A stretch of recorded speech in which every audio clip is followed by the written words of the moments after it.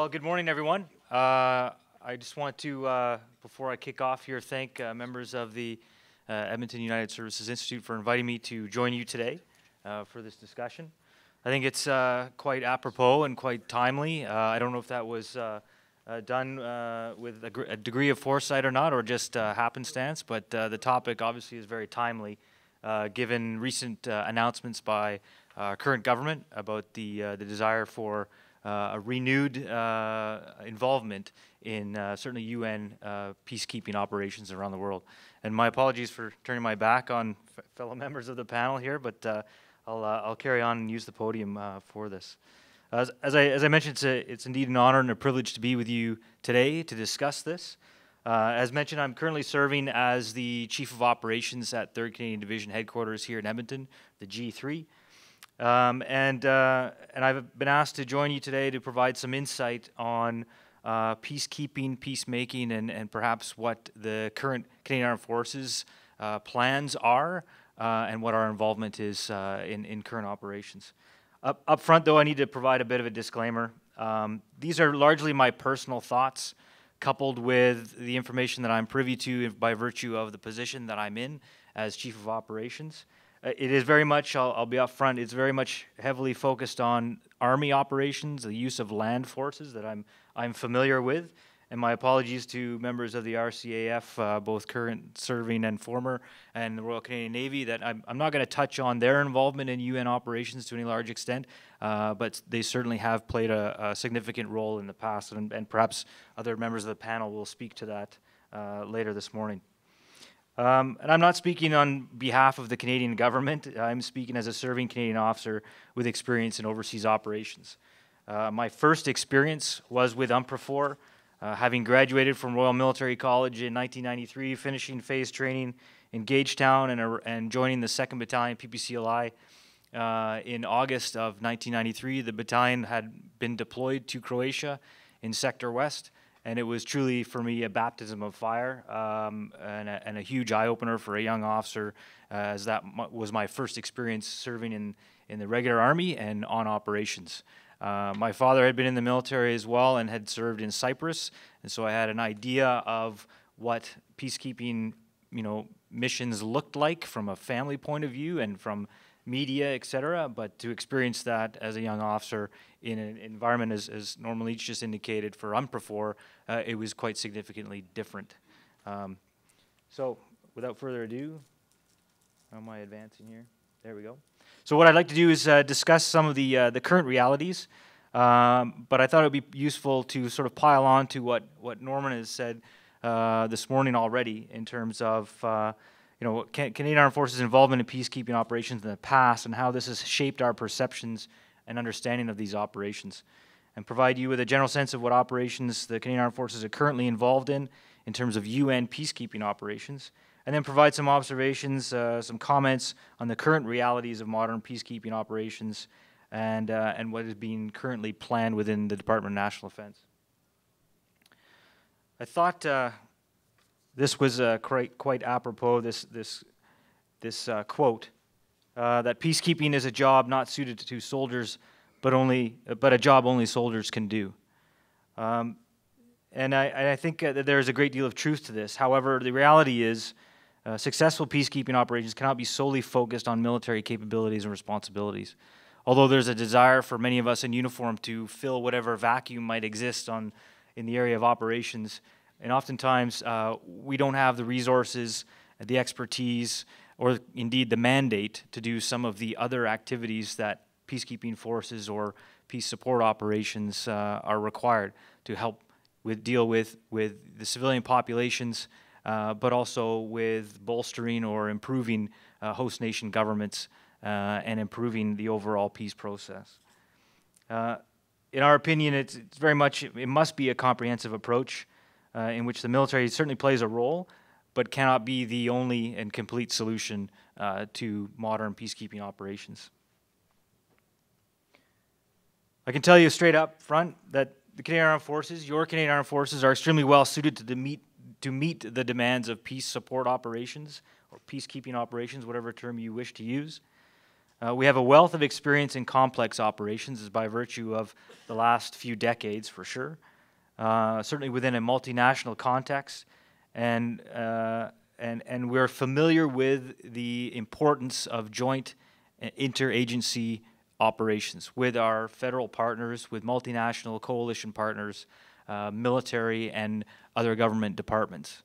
That is what we train for, that is what we focus on in our collective training, because of the complexity of the environments which we operate in today.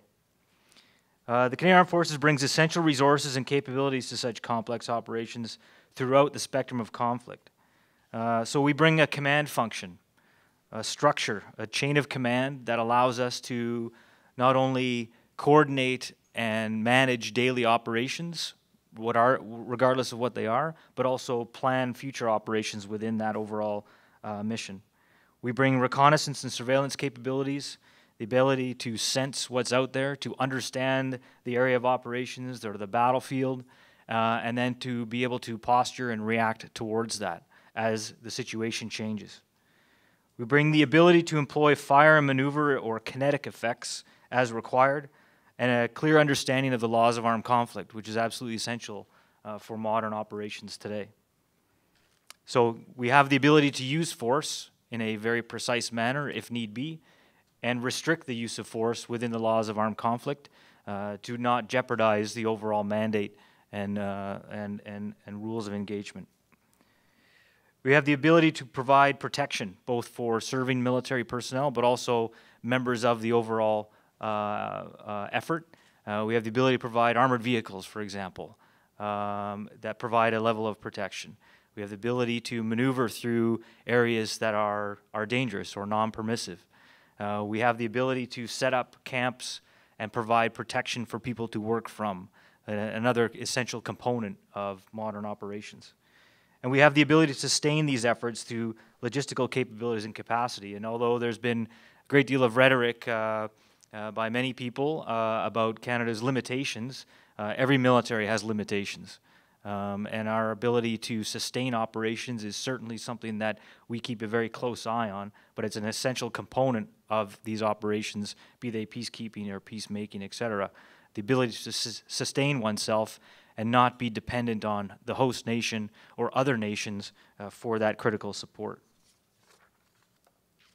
So therefore, I mean, we are very much capable of operating in peace support operations across the spectrum of conflict, but we form a critical component of Canada's efforts to do so. But we're not the sole component of that effort. So this slide I thought was useful because it kind of illustrates a perception of what is UN peacekeeping. And we immediately envision blue berets, blue helmets. But what is peacekeeping? What is peacemaking? Peace support operations or peace enforcement. All these terms tend to be used quite liberally to explain, well, it's a UN operation, blue berets, blue helmets, it's military use of force. We need to establish, maintain, or indeed promote peace in the region. And are these terms indeed still relevant today? But I thought this picture illustrated some of these key expectations of, you know, that, I don't know, you can't see across the top there, but it says protect, stabilize, and consolidate peace. And then down below, one mandate, one mission, one force.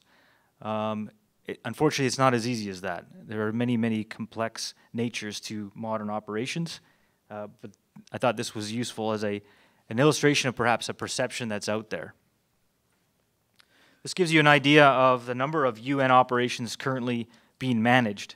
I know it's difficult to read, but around the globe, there's quite a few of them in Africa, the Middle East, Asia, and indeed the Caribbean.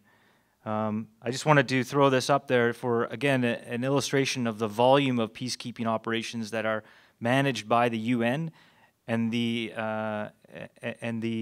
drain or the demand, I should say, on military forces to support those operations, all for the right reasons.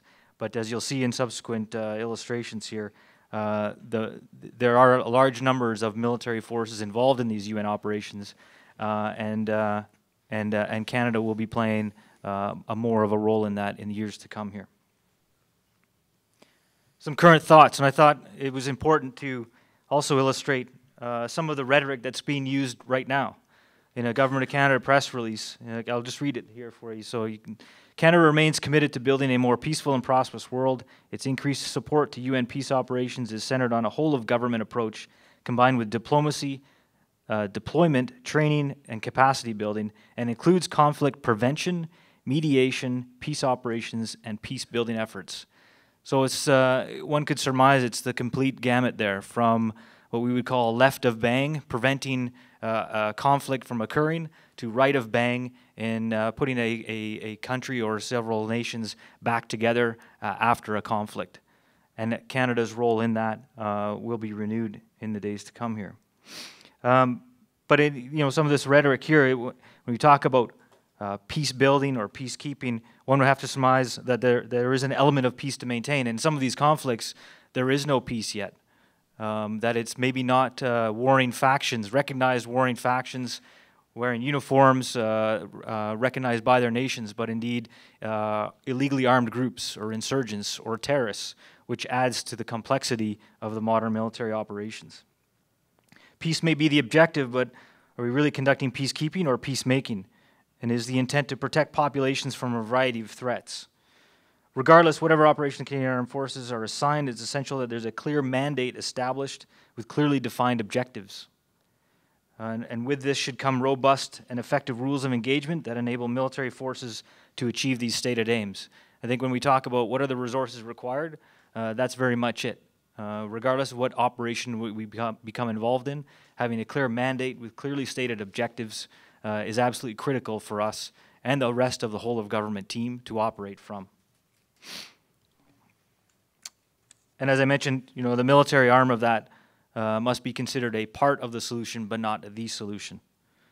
And as our Prime Minister said, moving forward, we will increase Canada's support to United Nations peace operations. So I find it interesting that even our government is using the term peace operations to describe a variety of potential operations that we will be involved in, rather than discuss specifically about peacemaking or peacekeeping, but simply peace operations.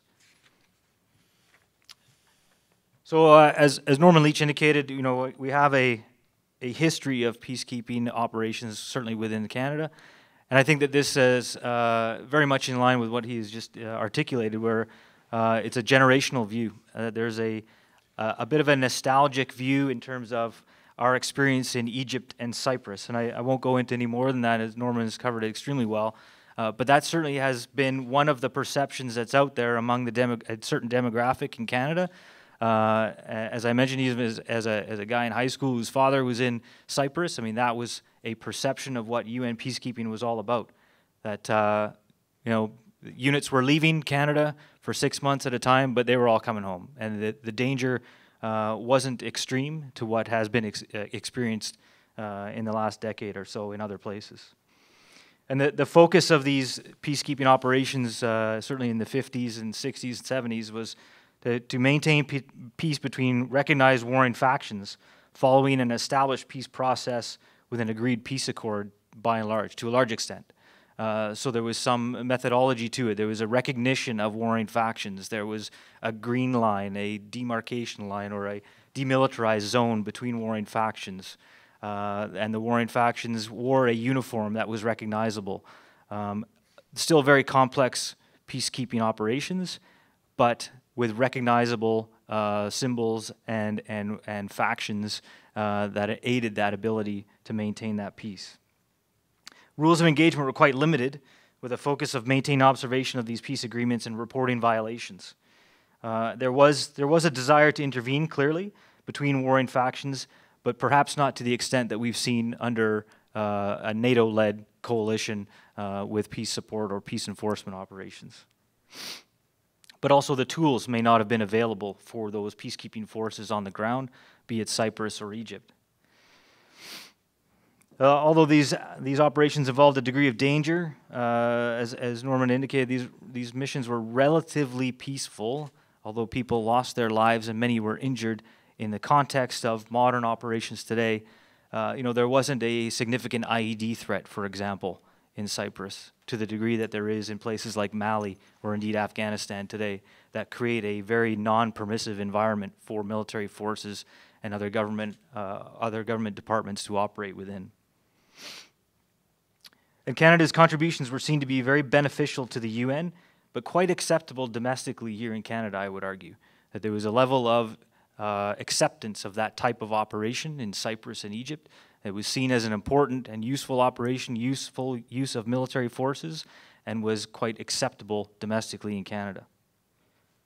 As we transitioned into the 90s, things started to change, as Norman indicated quite clearly. And I think these are some of the images that resonate with people today, younger generations of Canadians that were not exposed to Cyprus and Egypt, but have grown up knowing that there was a breakdown of the former Yugoslavia, that Canadians have been operating under UN Blue Berets in the past, but in a more complex and dangerous environment such as Yugoslavia, where not everybody made it home. And places like the Medak Pocket.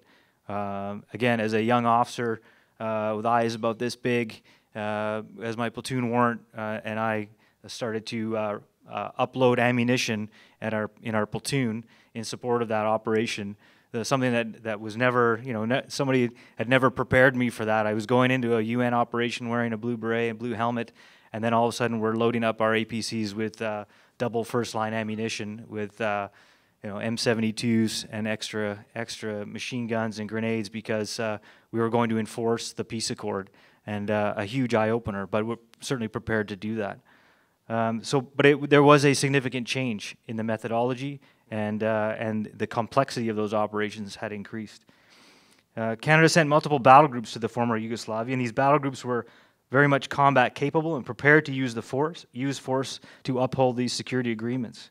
They were very much unit-sized deployments, a unit being well over 600 soldiers with a variety of capabilities, with their own indirect fire capabilities, anti-armor, armored vehicles. You saw in the other presentation as well, and in this one as well, armored recce using our APCs, and then in subsequent peacekeeping operations, we were able to deploy the LAV-3 as well, and certainly in Afghanistan.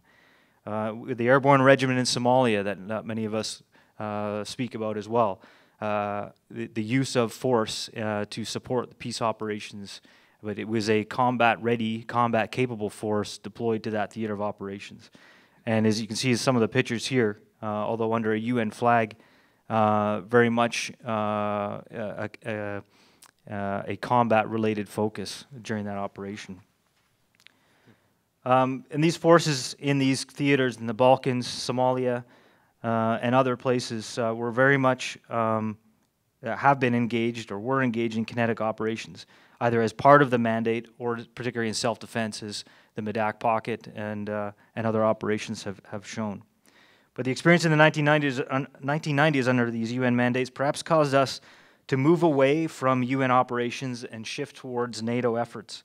At one point, there was some 38,000 international military forces involved in UNPROFOR, seeking to keep the peace in the midst of a civil war. Yet there really was no peace to keep. And there were constrained rules of engagement, as you've heard, on UN forces. And on behalf of some UN nations or UN force contributing nations, a reluctance to use force. And I believe that this ultimately led to an unsuccessful mission under an UNPROFOR construct, under the UN construct, and perhaps discredited that effort to some degree, unfortunately. And the responsibility for the crisis in the former Yugoslavia shifted from the UN to NATO, as you've heard. And NATO deployed more combat-capable forces to fulfill the UN mandate and institute a degree of peace and stability in the region. But I believe that perhaps, consequently, Canada's interest in UN peacekeeping operations was reduced in the 1990s as we focused more attention on NATO and other coalitions to achieve our collective objectives in terms of global peace and security. And recent experiences demonstrated that peacekeeping operations have become, as I said, more complex, more unpredictable, and more dangerous by virtue of some of the warring factions that are out there and the tools that they're willing to use, the complete disregard for laws of armed conflict and human rights violations that exist in some of these places, extremely dangerous and very unpredictable. And and our experience clearly in Yugoslavia and Afghanistan and places like that have proven this. But at the end of the day, it's essential that Canada generates forces and personnel capable of operating in such complex and challenging environments, which will involve various defense and security partners and stakeholders, multinational partners, other government departments, and our own federal partners here in Canada to operate collectively within these theaters. So in terms of what we have today around the world, we have just over 100 people in the Canadian Armed Forces involved in UN peacekeeping operations. So a significantly reduced number to what we had experienced, certainly in Yugoslavia in the 1990s and other places. But I thought it would be useful to indicate our current commitments for you today. And I apologize in advance of some of these slides that may be a bit difficult to read here. But perhaps this is why there's a renewed interest in participating more within the UN operations. What I'll talk about here is these 5 key operations. So Operation Crocodile is our commitment to the Democratic Republic of Congo. Op Soprano, we have soldiers in the South Sudan. Op Snow Goose, believe it or not, we have one individual still in Cyprus. And that guy probably won the lottery. I mean, he clearly cracked the code and has probably one of the best jobs out there as the lone Canadian in Cyprus, upholding traditions and honoring former Canadians who worked there before. I think it's a pretty jammy go. But nonetheless, we still have one individual in Cyprus. In Op Jade in the Middle East, I'll talk a bit more about, and Op Hamlet in Haiti. Op Jade is Canada's contribution to the UN Truce Supervision Organization, and it's responsible for monitoring compliance with the ceasefire between Israel and the neighboring states of Egypt, Jordan, and Syria. And their Canadian Forces personnel deployed with Task Force Middle East, they serve as UNMOs supporting UN operations in Lebanon and the Golan Heights. And for Op Hamlet, it's Canada's contribution to the UN Stabilization Mission in Haiti, and its mandate is to support a constitutional process in Haiti to help maintain secure and stable environment. Again, I apologize, you can't really see that terribly well, but in Congo, just to give you an idea, that there's some over 22,000 uniformed personnel involved in that UN operation at the moment. And there's been some 263 fatalities. We have 9 people involved in that operation in the Congo, and a pretty significant budget that's been allocated, a UN budget, of well over $1.3 billion a year to provide some stability in that region. The focus, the mandate is really the protection of civilians, humanitarian personnel, and human rights defenders under imminent threat of physical violence, and to support the government of the DRC in its stabilization and peace consolidation efforts. So a small number of Canadians involved in that. This map depicts the country of Democratic Republic of Congo, and what you can't see on there are the number of troop contributing nations and the size of their organizations of subunits, so company level, squadron level, various headquarters staff in various locations throughout the Congo. And Canada continues to contribute to that in a small way at the moment. In the South Sudan, we have 10 people involved in that operation. Its mission is to, or the mandate rather, is towards the protection of civilians, human rights monitoring, support to the delivery of humanitarian assistance, and for the implementation of the cessation of hostilities agreement in South Sudan. Again, a large number of UN personnel there, over 12,000 military troops and military observers, and quite a significant budget allocated to South Sudan, with 43 fatalities in the past. Again, another map showing you the layout of troop contributing nations there throughout, and that changes on a fairly regular basis as troops are rotated in and out. In the Middle East, as I mentioned, we have 4 staff officers as part of this, and this is the longest standing since May of 1948, longest standing UN operation that we've been involved in. Troops there are monitoring the ceasefire, supervising armistice agreements, and prevent isolated incidents from escalating, and assist other UN peacekeeping operations in the region to fulfill their respective mandates.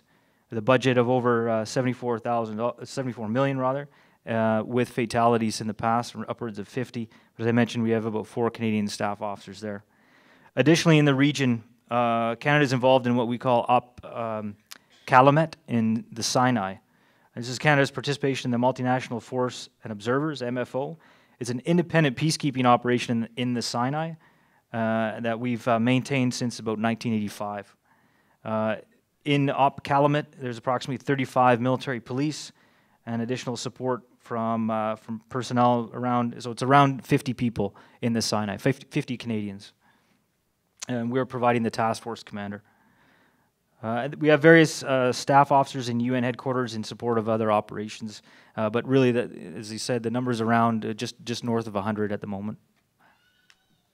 Another map indicating where people are. And then Haiti. So Haiti, obviously, Canadians have been there frequently the past decade, and we continue to maintain a footprint there, about 5 staff officers. Unfortunately, it has been quite a dangerous place for a variety of reasons, not just the civil strife there, but obviously with earthquakes as well. We have the mission itself is over 2,000 military personnel, uniformed military personnel, and again a pretty large budget per year in that operation, and we'll continue to send Canadians to support that. So the modern realities of peacekeeping or peace support operations. Again, a quote here from our Minister of National Defense I thought was useful. Even using the terminology of peacekeeping is not valid at this time. Those peacekeeping days, those realities do not exist now, and we need to understand the reality of today. And it's very, very key for us. It's very difficult to use one term to describe the current operations. Peacekeeping operations perhaps is a misnomer. As I mentioned, it's simply not a problem for the military to solve. What I'll call peace operations or peace support operations will remain very complex and will involve increased risk due to the nature and threat of the environment, as I've indicated. Assigned military forces need to be robust enough to operate within this environment, yet cannot be seen as the sole solution. These operations will require a comprehensive whole-of-government approach that is reliant on diplomacy and development efforts just as much as defense and security efforts. And the Canadian contribution needs to be resourced accordingly and be served with a clear mandate and objectives. Assigned military forces must be capable of operating across the spectrum of conflict due to the unpredictability and complex nature of these operations. And at the end of the day, as I mentioned, Canadian Armed Forces provides a variety of resources to support these efforts. A structured command organization, a chain of command, able to manage daily operations and plan future operations. The ability to provide reconnaissance and surveillance and understand what's going on in and around the environment, both outside the wire, but also among close neighbors or other nations. The ability to act, the ability to actually use kinetic forces to fulfill the mandate and enforce whatever peace agreement may be in place. The ability to protect the force through, again, use of armored resources or indeed the use or the threat, the deterrence of force, and be able to set up positions to operate from, and the ability to sustain that. I believe we've come a long way, and we talk about our experience in the UNPROFOR Bosnia days. I remember as an officer coming out of Bosnia and at the airport in Zagreb, all of us in the company lined up in 3 ranks, and we were ordered to take off our flak vest and helmet and leave them at our feet. And we did a right turn and marched off and got on the airplane to come home, and the guys that were coming in were marching on to our helmet and flak vest. We've come a long way from that era, where the troops that deploy now to operations are extremely well resourced, whether it's with personal protective equipment or weapons, night vision equipment, our communications equipment, and indeed the armored vehicles that protect us. It's been a tremendous evolution, I would argue, within the Canadian Armed Forces, and we've come a long way. So that's another indicator of how we've progressed for sure. Right, and then the reality here, these are the modern tools of peacekeeping or peace support operations. There's attack aviation, there are maritime units, armored units, use of artillery, use of UAVs and drones, all the tools that modern militaries are using for conventional operations are indeed equally applicable for peace support or peacemaking or peacekeeping operations. As I mentioned, the military provides an ability to establish austere locations to work from, such as this UN camp in Africa, and demonstrate the austere nature of such an installation that allows all of our members to operate from in a safe and secure environment. We provide that level of protection that's absolutely critical in some of these very non-permissive environments that we may find ourselves in. So next steps. Very quickly then, what's been announced is that Canada will commit to future operations, and what has been committed thus far is that from Global Affairs Canada, $450 million has been earmarked for peace operations, $47 million for international police peacekeeping programs that the RCMP will become involved in, $17 million for expert deployments at the UN and elsewhere, and this will involve 400 to 600 military personnel and 150 police. It will likely include air transport, medical, and engineering and training or capacity building, and specific locations have yet to be confirmed. And I know a great deal of work is being done to confirm the future Canadian commitments under UN operations in Africa. We anticipate more clarity following the UN Leaders Summit later this fall. And the expected timelines, we're not sure about. It may be happening as early as the new year, or it may take some time to establish a footprint on the ground, depending on which nations we end up operating in, whether we pile on to existing UN missions in the Congo or South Sudan, or begin to become involved in other operations in Western Africa. But there's clearly an increased desire for more Canadian Armed Forces involvement in overseas operations, and this will create more demand on the operational units and brigades in the Canadian Army, as well as our primary reserve. That is absolutely critical in helping us as the regular force to manage the demand for these expeditionary operations, current and in the future.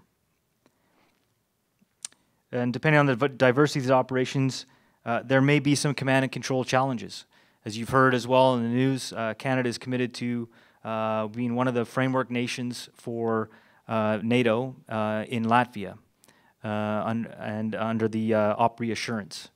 And so we will have Canadians involved in, more Canadians involved in operations in NATO, in Europe. We still have our commitment in the Middle East in support of coalition efforts in Iraq. And we will have another mission that is becoming more complex in Africa. So 3 significant theaters of operations that we'll be managing in the years to come. That will create challenges for us, but not unsurmountable challenges by any stretch.